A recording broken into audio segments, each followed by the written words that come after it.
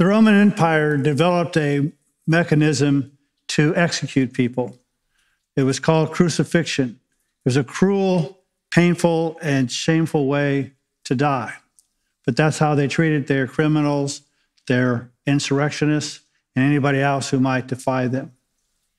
Almost 2,000 years ago, Jesus was crucified, but he wasn't crucified as a criminal. Even the one who judged him, Pilate, said he found no fault in him. The concept of crucifixion has come to us when you'll hear people say, well, I'm being crucified, which usually means that they're being attacked or judged improperly. The scriptures talk about crucifixion as well, but it has an entirely different view towards crucifixion. So come and listen to this message on Crucified to see what the Bible says about it.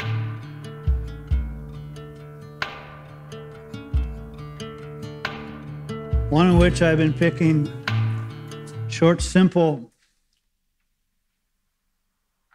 scripture that's easily memorized.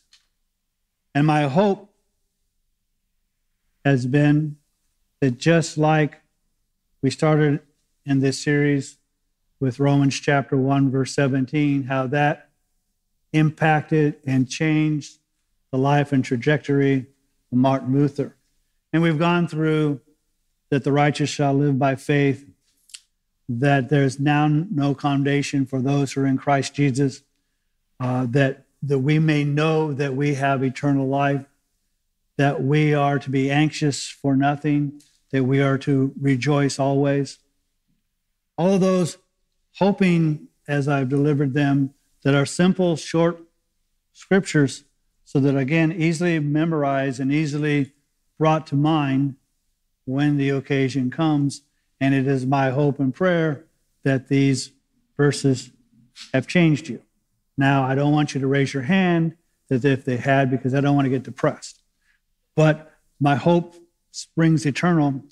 And if none of these verses has yet touched you, I hope this one does. Because I'm going to present it probably in a little different fashion. It talks about crucifixion.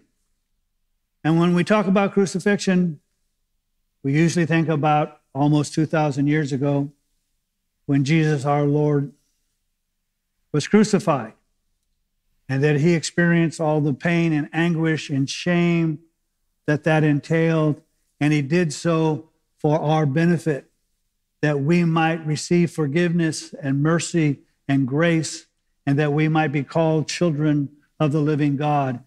And all of that pain and shame he bore, so that we might be made whole and well.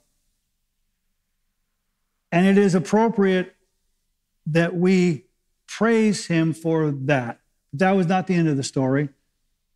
For once he had given up his spirit, they buried him after having crucified him according to the scriptures, having been buried according to the scriptures. He rose again according to the scriptures and is going to return again, as he has stated, according to the scriptures. But even all of that is still not the end of the story. There is some other things that need to be discussed when it comes to being crucified. So if you have your Bibles, and you should, turn to Galatians chapter 2, verse 20, and we're going to take a look at another couple of verses in Galatians, and then another one in the Gospels.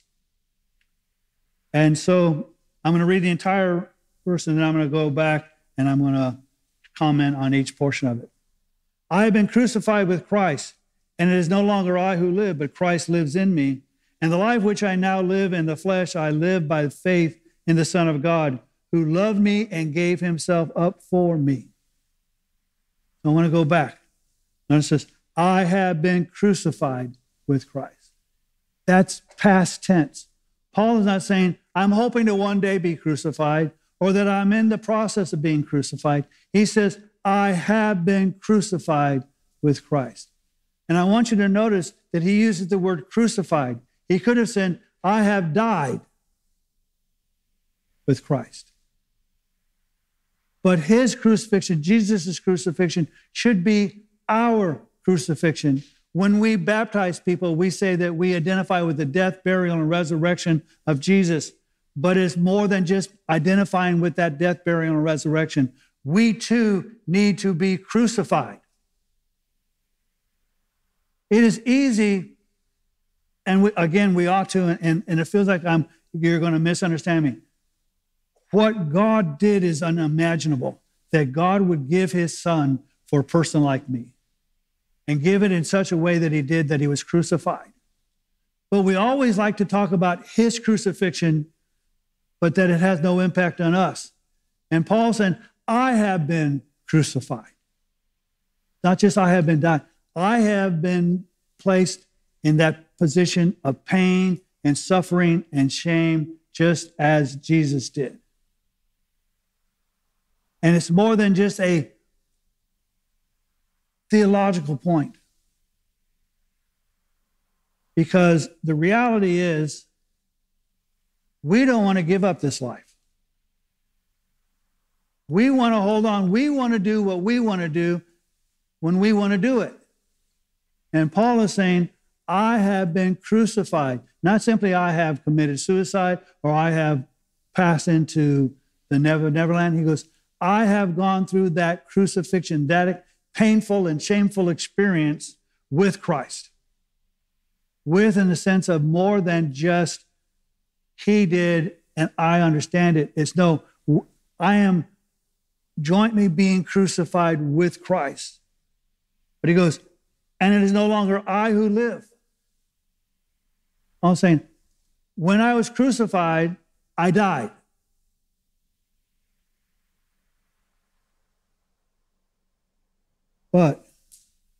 And it is no longer I who live, but Christ lives in me. The resurrection that Jesus talked about, and it's, again, reality, it is historical truth, it is biblical truth, it is truth. But he says, this resurrected Jesus isn't just there in the world somewhere. This resurrected Jesus is in me. So that's why you hear people say, well, that Jesus lives in my heart. It's an easy way to call the fact that but Christ lives in me, and the life which I now live in the flesh, I live by faith in the Son of God.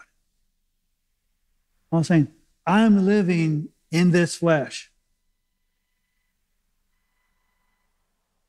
by faith in the Son of God.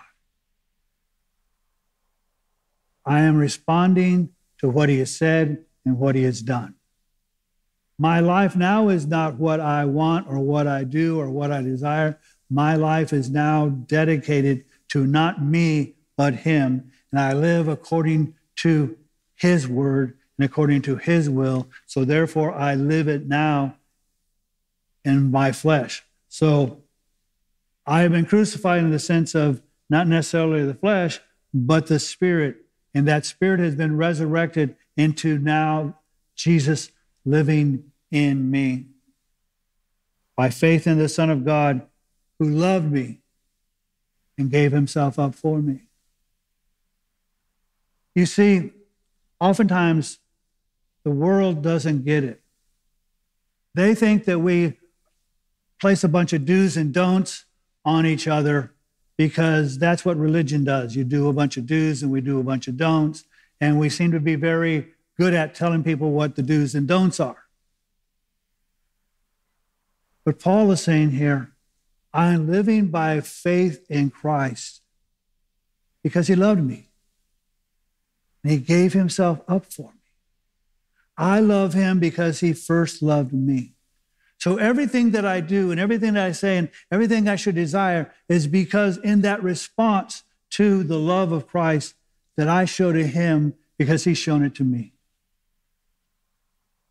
So, if Christ loved me so much that he was willing to be crucified for me, how can I not say that I love him so much that I'm willing to be crucified for him? Oh, Pastor Joe, but we don't want to do that. We want all the cool stuff. We want all the neat stuff. We want to be able to walk on water. We want to be able to feed thousands. We want to be able to do miracles and signs. And everybody say how wonderful of a faither I am because I can do all these things, rather than saying, because Jesus loved me and gave himself up for me, I will love him and give myself up for him. We should be saying, I have been crucified with Christ. Now, I know that's really hard, because it's really hard to give up control. And it's really hard to die the way that Christ died, by being crucified. You see, the Roman Empire developed an extraordinarily painful way to execute people. They either nailed you or tied you to a cross and hung you up there. And the methodology of your death was asphyxiation. You would hang and you would push yourself up so you could breathe, until the strain of holding yourself up, your legs trembled and gave out and you would fall down, and now you can't breathe. But your body is tired.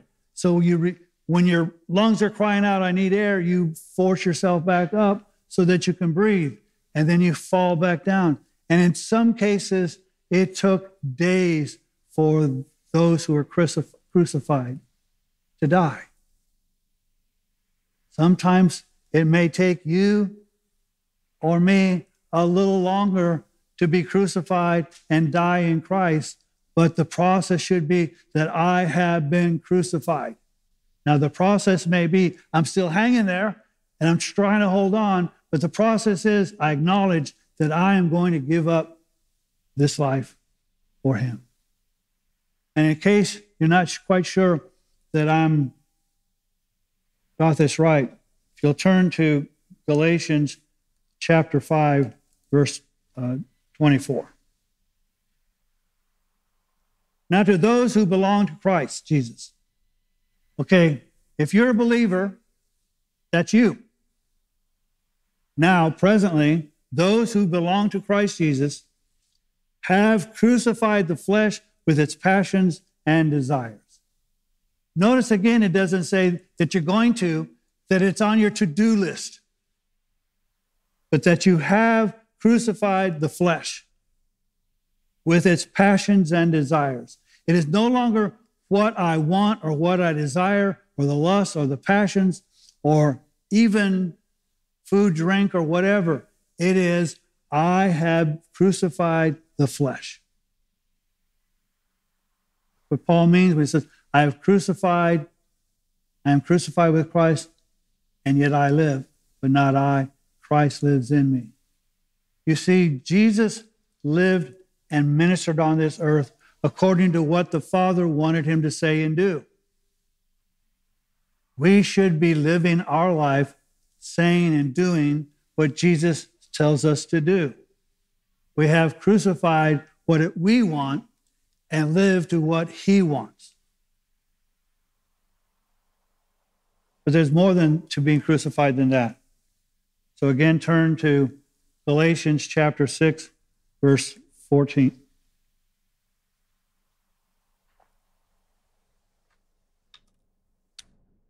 But may it never be that I would boast except in the cross of our Lord Jesus Christ.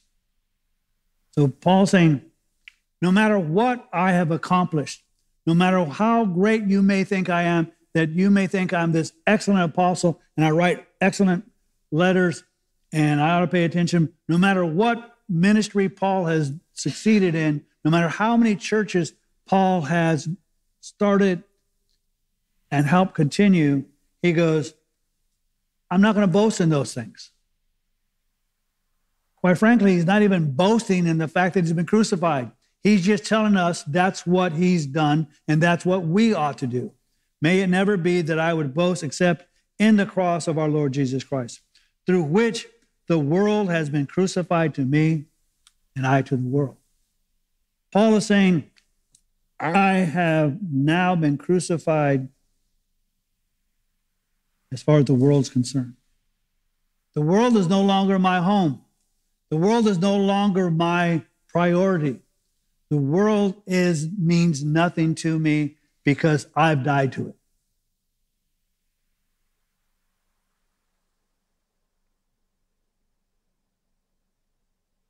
Go to any cemetery that you desire. None of those people in there are interested in on the next computer program or buying the next great Apple product or wondering if they can get a Lamborghini or a Tesla because they're dead to the world. The world doesn't matter to them anymore. And that's what Paul's saying, that we, having been crucified, we should be dead to the world. It doesn't impact us. Oh, sure, we'll vote, and we ought to vote as Christians, this person or that person or whatever. But I'm a citizen of heaven. The world's going to hell in a handbasket. And it wants to go. But I don't want to go there. I want to be with my Lord. So I have been crucified with him. The world no longer matters to me. But then notice what it says also. And I to the world.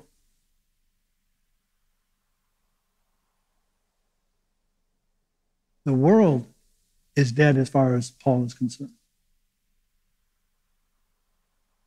As far as he's concerned, he's dead to the world, and the world is dead to him. It just doesn't matter. Because it no longer matters, because he has now placed his faith in the Son of God, and he has decided that he will identify not only with theological implications, but in reality, that he's dead, but that he's alive in Christ. Now, in case you think that Paul, because if there was anybody, if you want to be a zealot for God, you want to be Paul. Because Paul was always 100% in whatever he did. When he was against Christ, he went all out. He went all out in zeal. He was happy when Stephen was stoned to death. He was happy when other Christians were killed. He was happy and participated in seeing that they were arrested, so much so that he decided to go to Damascus, which wasn't even in Israel, so that he might persecute the church. I mean, he was totally dedicated in what he did. Then when God changed him, and when he saw the resurrected Jesus, he was 100% all in for God. No half measures. So when Paul says, I was crucified, he meant it. And he lived it and he died it. But Jesus has told us the same thing. If you'll turn in your Bibles to Luke chapter 9, starting with verse 23.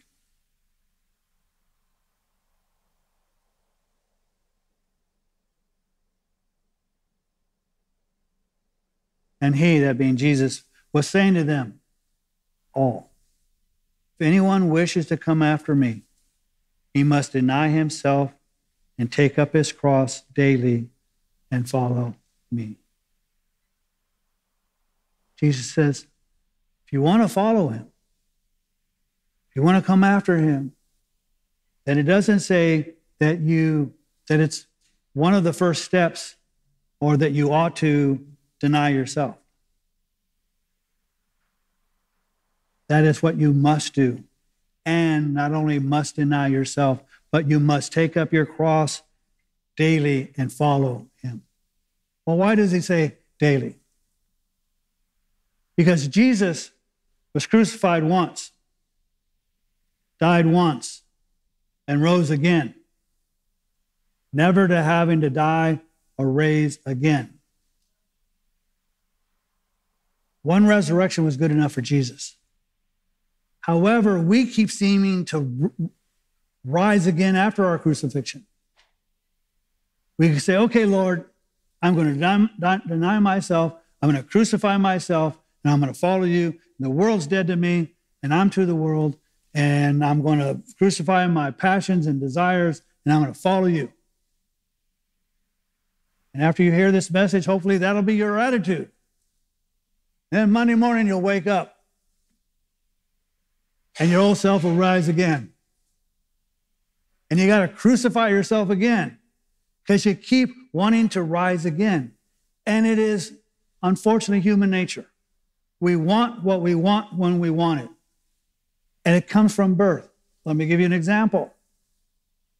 Little baby is born. When the little baby wants to eat, he cries out to his mom. And he cries, and if you don't answer, he cries the louder and the longer. Because the baby wants what it wants. Now, it's a good thing it wants food, but that's what it wants. It doesn't say, Mom had a hard night. And I know my tummy is a little, it's aching and whatever because I want to eat. She had a hard night. So I'll wait a couple of hours, let her get some more rest. And then I'll let her know that I need to eat. No, I don't care, Mom, you need to sleep. I'm hungry. And then when he or she does her business, I want to be clean. And then say, well, Dad doesn't do a very good job at it. That's okay. I want to be clean, Dad. You just do it. Because you don't want to hear me cry until Mom gets home. No one as a baby ever thinks about anybody other than themselves. And that's kind of what we start out with, and it's kind of what we do.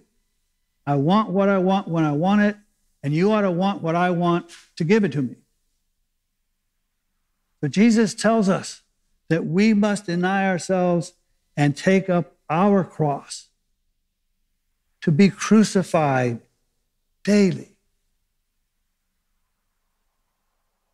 For whoever wishes to save his life will lose it, but whoever loses his life for my sake, he is the one who will save it. So he tells us, you have a choice. You can live now and die forever. Or you can be crucified now and live forever. Your choice. What do you want to do? Now, unfortunately, all too many people in the world are very short-sighted. They want right now. They want immediate gratification. And unfortunately, in the church, a lot of times we want immediate gratification. So we'll try to do things like defer our desires and gratification and serve other people. So we will, as Jesus would say, wash people's feet. And we wash people's feet, and their feet just keeps getting dirty. And we wash people's feet, and their feet just keep getting dirty. And after a while, they don't even thank us for washing their feet. They just expect it. See, a person who is alive to their own desires, well, you don't appreciate what I'm doing, so therefore I quit. No. You deny yourself and you follow me. So if you lose your life because you're doing all these other things, then you're going to have eternal life. It is not a matter of results. Jesus washed Judas's feet, but he wasn't with him. Sometimes you have to do things that doesn't accomplish anything other than to demonstrate that they're not a part of you.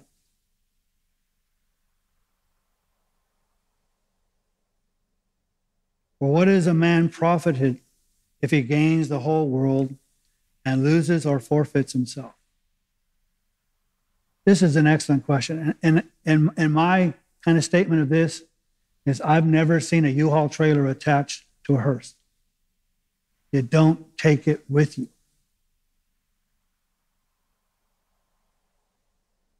The only thing you can do is send it on ahead. And it's not the gold and the silver that you send on ahead, but the good works that are appropriate to being rewarded at the Bema seat.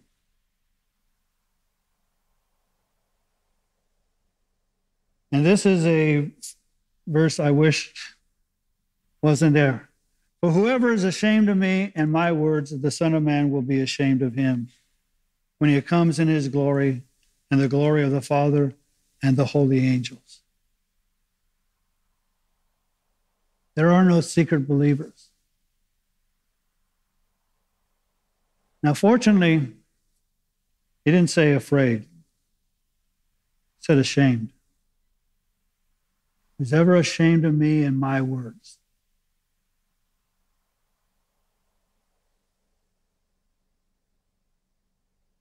There are churches out there who want to deny the words of Christ. They're ashamed of those words because they're not comporting with their view of the world or society. They're ashamed because Jesus is a bigot and a homophobe.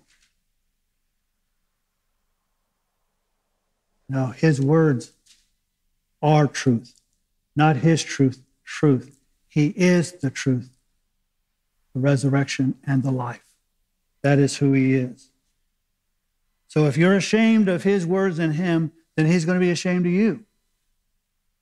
When he comes, and notice this, when he comes in his glory and the glory of the Father and the holy angels. Can you imagine that? No, you can't. We can barely understand glory to begin with. But every time we see on earth people confronted with the glory of God, they are changed. Moses was so changed that his countenance shone, but it would start to fade when he was further away from God. So he would have to cover himself, either to keep people being distracted with the fact that he's glowing like a light bulb, or that he's fading and seeming to dim out. So can you imagine the glory that will happen when he comes? The glory of him and the glory of the Father and the holy angels.